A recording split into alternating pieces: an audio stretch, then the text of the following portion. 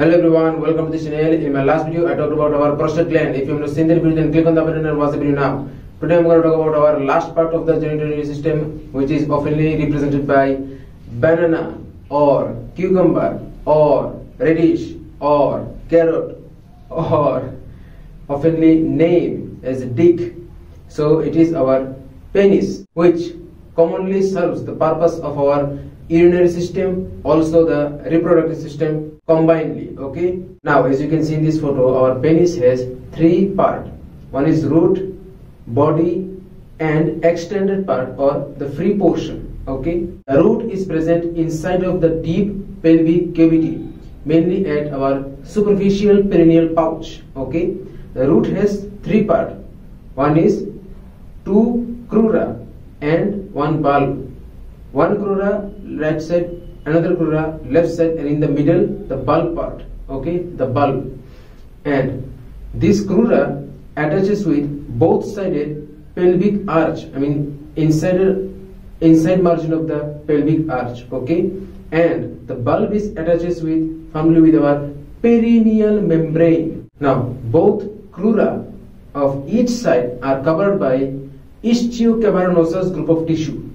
Okay, and the bulb is covered by bulbospongiosous tissue. Now the body part, see, the body is continuation of our root. Okay, so as I said, right side and left side has crura. Okay, and with each crura is covered by ischiocavernosus. So the right sided crura continues as right sided corpora cavernosum muscle, and the left sided crura continues forward as left sided corpora cavernosum muscle. Okay, and the middle point, which was bulb covered by bulbospongiosus, it continues as corpus spongiosum muscle. Okay, now here is the thing, each corpora cavernosa do not reach at the end point of the penis. It merges at the glans penis, okay, or the corona glandis position, and the corpus spongiosum, it goes forward and gives a conical projection as a snake head like appearance. So this conical projection is known as our head of penis or glans of penis. Okay, it's known as glans.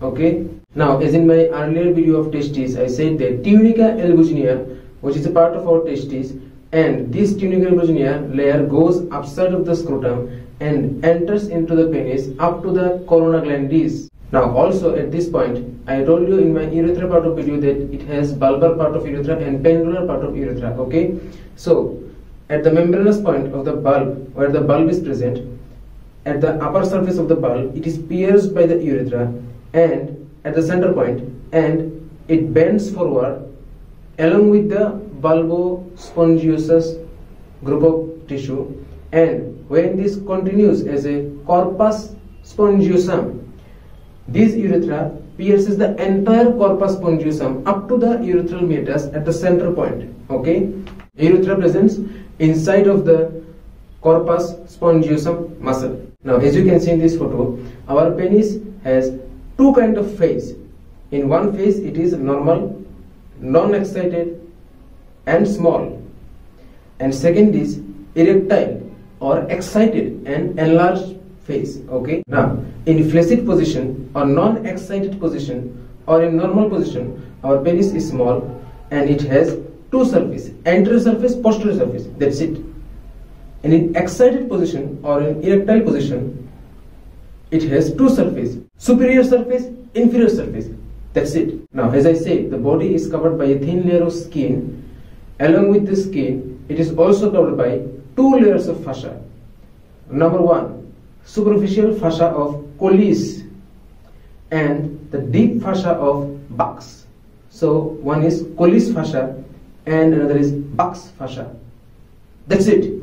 That's all the point you have to know at the level of MBBS. Okay. Now one extra knowledge point for you is the few suspensory ligaments originates from the symphysis pubis, and our linea alba gives a fundiform ligament. The continuation part of the linea alba gives a fundiform ligament. Both ligament holds our penis. Now the blood supply. In blood supply you will get arterial supply and venous drainage. First of all, arterial supply, you will get three major artery of our penis. First of all, our deep penile artery. Now, right side and left side.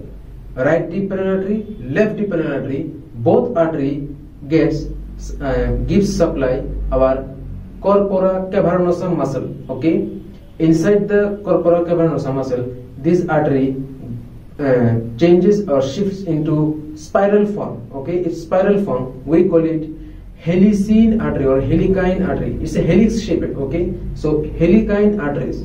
Okay, so this artery covers the entire length of cavernosa muscle, right side, left side, same to same. Now, next point is our dorsal penile artery. It supplies mainly our corpus spongiosum muscle. Okay, it doesn't go spiral form or helix shape. It's straight and gives multiple branches. And at the bulb position, it gets supplies by bulbar arteries.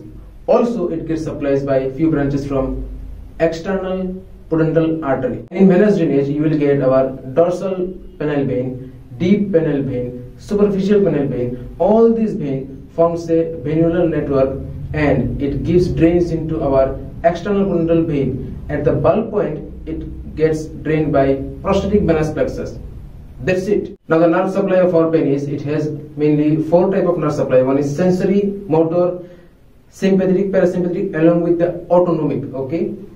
In sensory kind, you will get supplied by dorsal nerve of the penis along with the ilioinguinal nerve, gone. In motor part, you will get supplied by the perineal branch of the pudendal nerve, gone. Sympathetic, parasympathetic combinedly supplied by the sacral plexus of S2, S3, S4, gone. And the autonomic part, it also supplied by the few branches of pudendal nerve. That's it. So I hope you little bit understood about this video. Anyway, in our next video, I will start our female reproductive system. Okay. Till then, bye.